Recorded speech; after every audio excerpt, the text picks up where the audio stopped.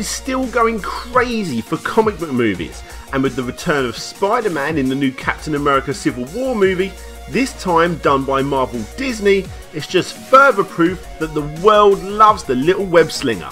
We all just can't get enough of Spider-Man. This, the new Captain America movie, is the web slinger's 6th appearance in 14 years. You've got cartoons, comics obviously, and possibly the most sought after kids dressing up outfit for boys ever. And then of course you got the video games. Spider-Man for the 2600. So in true Slopes Game Room fashion, and to help build up my personal hype for the release of this upcoming Marvel movie, I, DJ Slope, will be looking at the very first game based on Spider-Man. Video games assemble.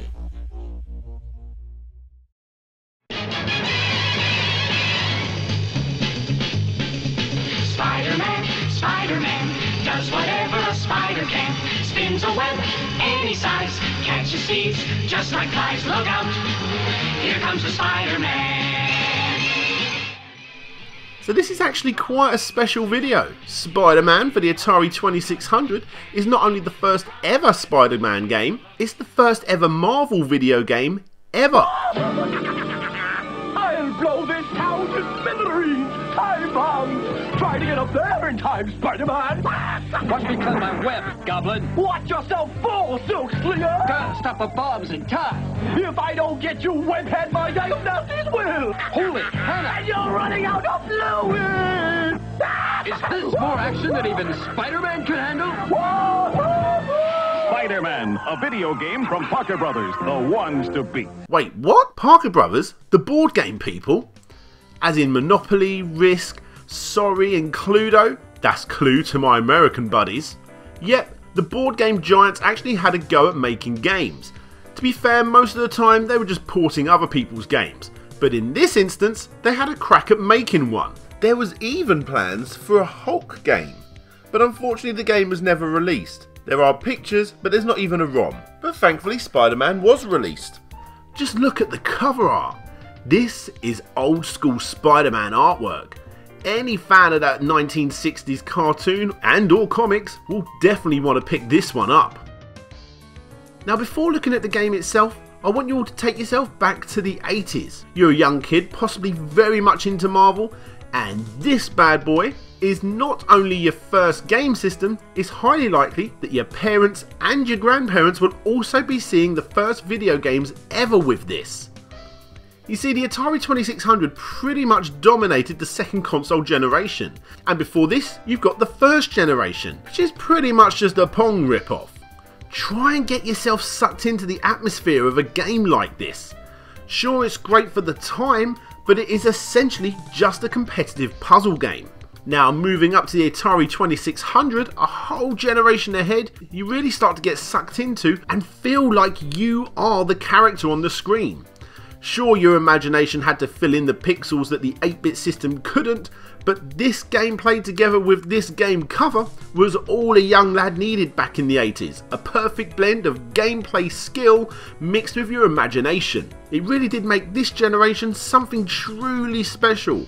And in my mind, it's the reason that retro gamers like myself still cling on to games that by today's standards really do look a little bit naff.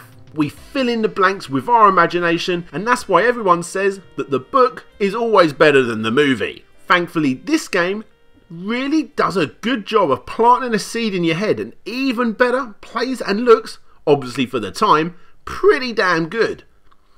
There's no mistaking that this game is a Spider-Man game.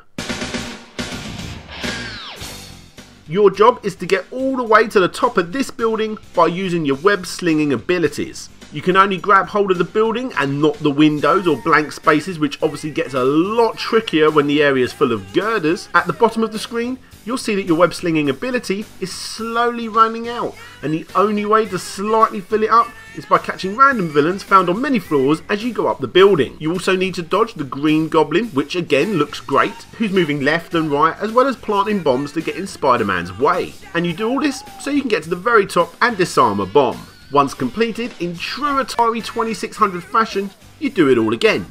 And again, and again, and again, and again.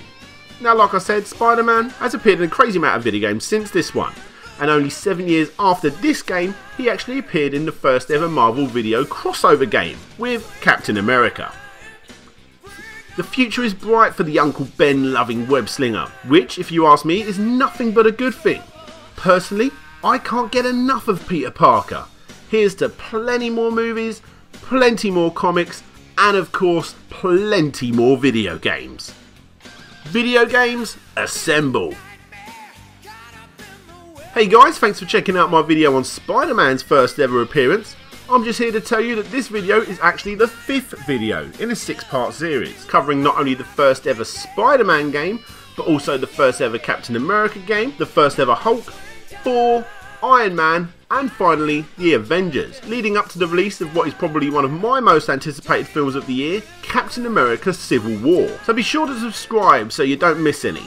If you want to help the show, check out my Patreon to see videos like this a week early and see some exclusive content. Follow me on social media by searching for Slopes Game Room. And that's it. This is DJ Slopes signing out. And hopefully, I'll see you all next time.